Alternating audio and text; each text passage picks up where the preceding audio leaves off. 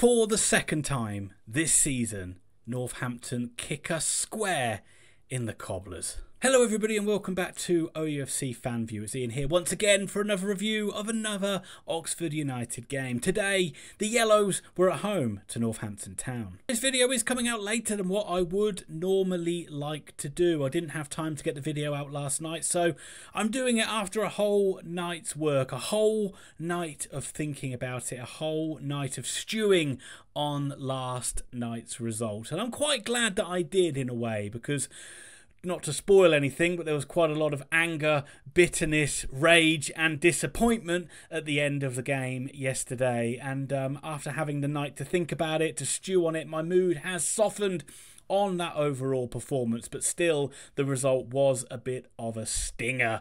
Oxford United extended their unbeaten run to 6 games, but it's another draw, which leaves us a little bit in limbo despite moving up a place in the table. It finished Oxford United 2, Northampton Town 2. We'll go over the team news, I'll give my review of the game, and then I'll give my final thoughts for both sides. Please feel free to jump to any point of the video if you wish by using the timestamps down below. But if you do that, the very least you can do is hit like on this video, because that does help me out so much. And if you do like the content, then consider subscribing. So let's have a look at this Oxford United team news, and it was an unusual starting 11 for Des Buckingham, but I kind of liked it, and I think it showed the depth that Oxford United have got in their squad. Joe Bennett returned to left back. Billy Bowden returned into an attacking midfield role, but he wasn't alone in there. Ruben Rodriguez was also an attacking midfielder, which meant Brannigan was the only holding midfield player. Greg Lee was also playing higher up the pitch. He was in a left wing position, so very different looking Oxford United lineup. Jay Matete and Tyler Goodrum are the ones to drop out of the side from that 0-0 draw against Wickham. There's still no Elliot Moore and still no Marcus McGuane. It's the second game missing for them after they both got minor injuries. No Tyler Bure on the bench again. But what I will say is it's still a strong bench, and I do like this attacking lineup. I like to see Oxford United going out there with the intent to try and take the game to the opposition. That's the way it looked to me. Did it play out that way? Well, we'll get into that. Was the balance right?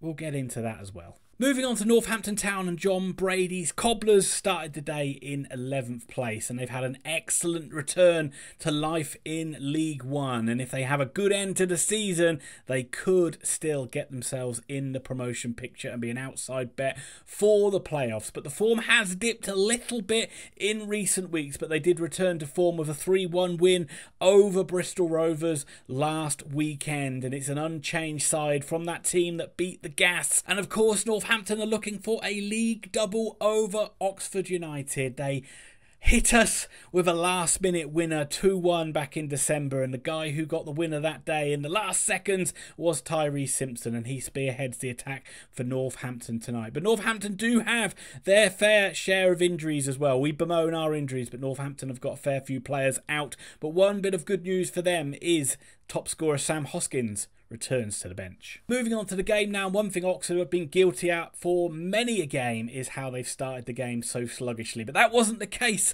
tonight. 6 minutes on the clock, Oxford take the lead. It was generally a pretty good start from Oxford United, but they won the ball back high with Greg Lee on the left-hand side. Did very well, got the ball into Billy Bowden, who was in space in the middle. He got the ball to Josh Murphy, who was on the right-hand side. Murphy got to the edge of the box. Murphy in the goals. Scored last Tuesday, scored this Tuesday. He buried his strike, smashed it into the back of the net. Malden had no chance in the Northampton goal. The perfect start for Oxford United, 1-0 up after 6 minutes. And Oxford were doing well in this game. They had control of the game for pretty much the whole first half. Northampton offered very little from an attacking point of view. Oxford, a couple of times, Sam Long made some good attacks down the right. Joe Bennett was making some good work down the left, and Oxford were getting into some good areas. Crosses just not hitting the target, or the decision making in the final third or the final pass just wasn't there. But this wasn't Oxford peppering the goal. It wasn't Oxford on an all-out assault. It was control, and I have to say, this is my bugbear, is Oxford were passive, for far too passive for my liking. They had control of the game, but they they didn't really push Northampton too hard. It was possession for possession's sake. Northampton sat in like a low to mid block, didn't really engage Oxford until they got over the halfway line, and they did a very good job of just stifling Oxford's pressure, so we couldn't really get up ahead of steam for long periods in this first half, and a lot of it was resorting to a quartet of Jamie Cumming, Stefan Negru, Kieran Brown and Cameron Brannigan kind of passing it amongst themselves, trying to open up some space, and then eventually someone hitting a long pass. Invariably it would get cut out. Northampton couldn't start anything and it would come back to Oxford. And it was kind of a flat game, but you weren't worried because Oxford, as I say, were in control and Northampton weren't offering anything. But at 1-0... you're always susceptible to the opposition having a chance and scoring a goal, and that is what happened on 34 minutes. Northampton got back into this game out of absolutely nothing, but they capitalised on a defence. Billy Bowden, poor pass in the middle of the pitch, gave the ball away, and Northampton were able to break on us. And they broke with speed, and there were a number of Oxford players out of position, and Leonard got the ball outside the penalty area, whipped in an excellent cross to the back post, and they had runners coming in from deep, and Hondermarck was one of those runners, and he got on the end of this cross and powered in a header from close range, and out of absolutely nothing, Northampton were level. But that did at least up the tempo for the rest of the first half, and Oxford was stung into life as they were trying to get their lead back. But they didn't really, again, whilst the tempo was better, they didn't really create many chances. There was just a stinging effort from the edge of the box from Cameron Brannigan, who stung the palms of Malden, who could only push it back into the middle of the goal, but there was nobody there to capitalise on it. So we got to half-time at 1-1, and while a week ago we were very happy at this 1-1 scoreline, this time it felt very frustrating because Oxford had largely been untroubled in this game. But it's just, again, just have to say, they didn't do enough at 1-0 in this game to really go and get that second, go and get that third and kill this game off. And they left the door open to Northampton and they took their chance without really offering much in the game at all, but they were levelling it. Oxford's brightest spark was Josh Murphy, who was the one player who was kind of trying to make things happen, devastating on the wing, got his goal, but he was also cutting inside to good effect as well and trying to link up the play. He was doing a better job of that than the likes of Rodriguez or Bowden were doing. It was really, he was the shining light from an attacking point of view. But yeah, disappointing and frustrating, as I said, were the emotions going into half-time. And at 1-1, really, this game could go either way. And it was a decent start for Oxford at the start of the second half. First 10 minutes of it, we had a few chances, a few shots. Greg Lee dragging a shot just wide. Billy Bowden with a couple of efforts as well. Joe Bennett did really well initially to win the ball back for Bowden's first chance high up the pitch. But Bowden's shot was blocked, and the second time round was an effort from a corner, which he put quite high over the bar. But once again, whilst Oxford had control, they weren't really creating too many chances. They weren't giving Malden many chances to save, and the defence wasn't really tested too much for Northampton. And there was the odd mistake that was creeping in Oxford's play, and every time Northampton did get a chance to put a few passes together, they did look quite dangerous, and you were just worried that this script would have a sting in the tail of Northampton getting that second goal and Oxford kind of really just not being able to get back into the game. But the game did go quite flat for a bit in the first half and certainly for a bit in the second half. But Des Buckingham did make a triple substitution with about 20 minutes to go. Brannigan was one of the ones that came off with a slight injury, which is a worry. Hopefully that's not going to be something that keeps him out at all, or even for one game would be a disaster, but certainly not for a long time. But we saw Dale introduced and we saw Will Goodwin introduced, and you were hoping that would give a bit of spark around the place, because it felt flat, and it felt, watching it, that there was just a lack of belief around the stadium. There was a lack of belief from the fans. I didn't really feel Oxford were going to get a winner, and you kind of felt that the players didn't really feel it either. And it did kind of meander along a little bit with Oxford plodding along, but again, in control of the game. But on 80 minutes... Oxford did make it 2-1, and it was the super subs that combined to get the job done, and that was encouraging to see. Owen Dale wasn't great when he played against in the game the other week.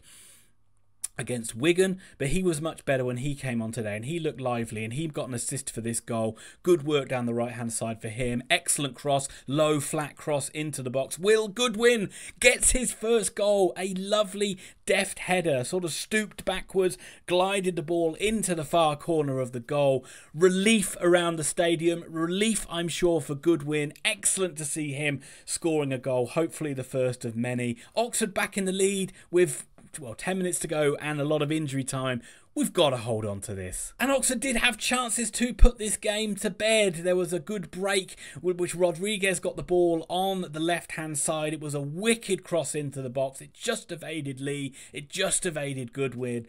And the chance went begging. And Tyler Goodrum, about 4 minutes later, got on the end of a slack bit of defending. He was kind of through on goal, but we're in very close range to Malden. And he tried to lob it over the goalie, but Malden stuck out a big hand and clawed it away for a corner. That ended up being a very, very key chance and a very key save for the Cobblers stopper. And then we got into injury time and calamity struck once again, and Northampton got the equaliser, and it was a horror show defensively, really, a calamity of errors for Oxford United, and it's one where I will try my best to describe it, and I wouldn't advise looking at the highlights because it will just make yourself annoyed. But Oxford were in control of the football and on control of the ball, and they didn't look like they were going to concede a goal. And out of nothing, mistakes just happened. Sam Long, who I thought had a good game, he gets so much abuse online. I thought he had a good game. He made a mistake. He made a bad mistake. He's in the Northampton half and he hits like a really long 60-yard ball back to Cumming. Didn't need to do it. Just put Oxford under a little bit of pressure that didn't need to be there. Northampton play a ball forward. There's a Northampton player stood behind Negru, and it puts Negru off. He's not given offside, but it puts Negru off. It's not an excuse, it's just a fact. It happened, and Negru was in two minds and he got his pocket picked. And Northampton started an attack down the left-hand side. But Oxford could have cleared this ball. I know Matete could have cleared this ball. I don't think he looked very good when he came on. And he had chances to clear it. Other players had chances to clear it. But Northampton kept this attack alive. They got across into the penalty area. It wasn't great, but it fell to a Northampton guy from close range. It was Springett, and he tucked it away from close range. Devastating body blow for Oxford United. Northampton, I give you credit for staying in this game and being clinical with the chances that came your way. But this draw, as it ended in a point, really felt like a loss. And that brings me on to my final thoughts, and let's start with Northampton. I really don't have a lot to say about this Northampton side. They didn't play great, but they hung in the game. They defended well. They stifled Oxford. They did all they could to sit in the game. And they were bloody ruthless with the chances that came their way. Probably only 2 shots on target in the game. No corners in the game. But I tell you what, they've scored 2 goals. And I don't think Northampton fans, who travelled in great numbers and made great noise today, credit to you Cobblers, I don't think that's unfair to say that. And I think that many of you will say that you kind of nicked a draw out of that you didn't really deserve in this one. It doesn't matter, and who cares? You nicked a draw. That's all that matters at the end of the day. And we've seen much better from Northampton this season. We saw much better from Northampton at Sixfields, and I'm sure when you get the likes of Hoskins back, you'll be a lot more potent going forward in future games. But it doesn't matter. You got a draw, and good luck for the rest of the season. Let me know your thoughts, whether you still think you're in a promotion push for the remainder of the season, or whether you're just content to be in mid-table. And just, what a great job John Brady's doing. Let me know your thoughts on what you think was going to happen for the rest of the season.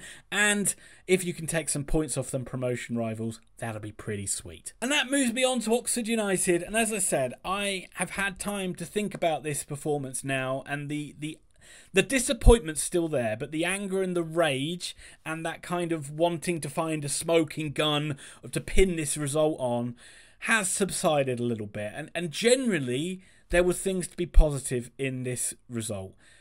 it's just unfortunate that it's another draw. It's become off. These are far too many draws now. 5 out of the last 6. It doesn't mean that we've made any ground or we've pulled away from the chasing pack. It just leaves our season in a little bit of limbo as we sort of crawl along at a snail's pace. But I do think there were things to be encouraged by in this performance. I thought that was a decent lineup that Des Buckingham picked today. It showed attacking intent. I thought Northampton dealt with it quite well. I thought that Oxford did get the ball wide into some good areas. I just thought that the decision making in the final third just wasn't there. Like the people got into good positions, just played the wrong pass or overhit the pass, or the crosses just weren't accurate enough when they came in. But I thought Oxford had so much control over this game that they were just so good at winning the ball back from Northampton and starting attacks. And it was a little bit slow, and I would have liked to have seen more killer instinct in the first half. I would have liked to have seen more from Bodin and Rodriguez. I'd like to have seen them take the pressure off Negru and Brown and come a little deeper to get the ball to start some attacks, because Brown and Negru aren't defenders that are going to run through the lines and break lines. It's unfair to think they can do that, especially Negru. So these midfielders needed to take the pressure off, and they didn't really do that, and that's disappointing. But overall, Oxford had an excellent amount of control in this game. Josh Murphy looked great. A bit surprised he came off, but he was replaced by Owen Dale. And Owen Dale looked good when he came on. And Will Goodwin got his first goal, and he looked excellent when he came on, and he made a difference in this one. Should have been the match winner. It's just Oxford got punished for the mistakes they made. A mistake in the first half gets punished, a mistake in the second half gets punished, and you come away just wanting to blame someone. There's a lot of people blaming Sam Long. I thought he played well today. And overall, I thought it was a good performance. We're a bit unlucky, it has to be said. And I don't think you need to blame Des Buckingham for this one either. I think that it's a good team selection. He's made good subs. The subs have worked. The subs have got a goal. We should have got over the line in this game. We should have killed this game off. We just didn't. You can't always go back to blaming him and, just talking about, we didn't win again, so it must be Des Buckingham's fault. You need to have a little bit of perspective. That being said, though, it is only a point. And that's the thing that is the most frustrating of all. We've moved up to 5th place in the table, but we fail. As I said, it just feels like we're in a limbo state at the moment. The quality is there in this squad. We just don't seem to be able to sustain it over 90 minutes, which is a worry. And we just don't seem like we're able to close a game out and shut a game out, which is a worry. But this I thought that there was a lot to be encouraged by in this performance today, and Oxford did control this game for large aspects of it. And if we can take that forward now and make that the consistent level in terms of controlling games, we should start winning games. But we're not winning games, and I get that's going to be a worry for people. It puts a lot of pressure on this Leyton Orient game. I know it's a big game, and I know we need a win, and I know we needed a win tonight, and I know we should have won tonight. You don't need to tell me these things in the comment. I'm well aware of that. I'm well aware that we've got the players back now, and we're still not winning games. I'm aware of all those things, but it is better than what we have seen in recent weeks, and hopefully that improvement will keep coming now, and we will start to be more of a consistent side as the season goes on. It's not a great run. It's an unbeaten run, but it's not great. And we really do need to win this game on Saturday. And if we don't, then you really have to start asking question marks. We're fortunate that there's a lot of inconsistent teams. Peterborough have been inconsistent, Stevenage, ourselves, Blackpool. None of us are taking it by the scruff of the neck at the moment, and hopefully we are going to be the side that does that. I'm confident though that we can still go into tougher games and get results against the tougher games that we have to play. But Oxford have got to start doing rather than talking about it, and I do totally understand that. But let me know your comments down below. I'm really interested to know about it. I'll be back to do a review of the Leyton Orient game at the weekend. Please, Oxford, get a win in that one. Oh. or I'm going to be dreading doing a video. But hey, if they lose, maybe I'll get more views. So that's one silver lining. But thank you once again, and I'll be back for the weekend. Bye for now. Come on, you yellows.